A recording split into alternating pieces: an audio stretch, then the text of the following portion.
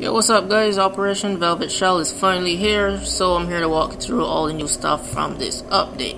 So the first thing you're probably going to notice is the new menu system. Yep, they changed it up and tried to make everything look clean and more accessible from all on one page, and it looks pretty damn good to me. So at the bottom left we now have the daily challenges, and little circles have been replaced by new progress bar. So yeah, that looks much cleaner too. At the top left, hit that, you're going to see information about the update. Top right, you can activate boosters. Bottom right is a Ubisoft club, and at the bottom we have the new newswire.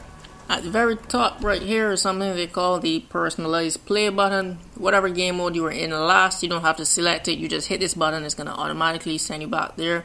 Whether it was casual or terrorist hunt or ranked, you name it. Click that button, send you right back into that game mode. Next up, there's a new matchmaking system. How this works is it pulls together 10 players, then distributes all of them on a team, and then the match starts. It's supposed to speed up matchmaking time, and it actually does. If you look at this, let's see how long it takes for me to find a match. 14, and there we go. 18 seconds. This is much faster than last season, where it took up to 2 or 3 minutes to find a match sometimes. So yeah, new matchmaking system is working pretty good.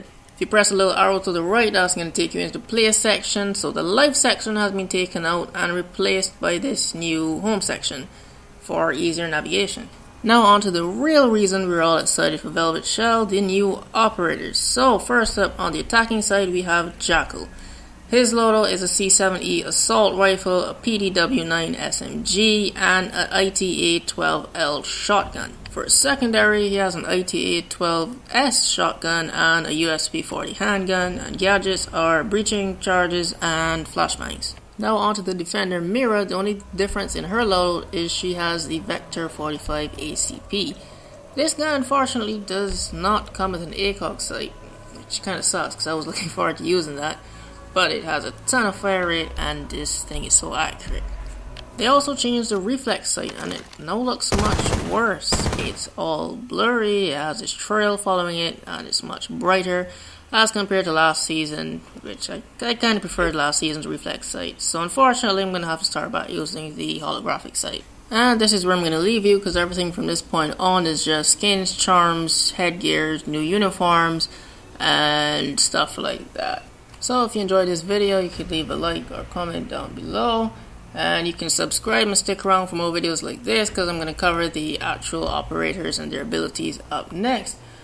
And you can follow me on Twitter at VenomECG for channel and video updates, and check out what I'm working on. Well, yep, that's it guys. Thanks for watching.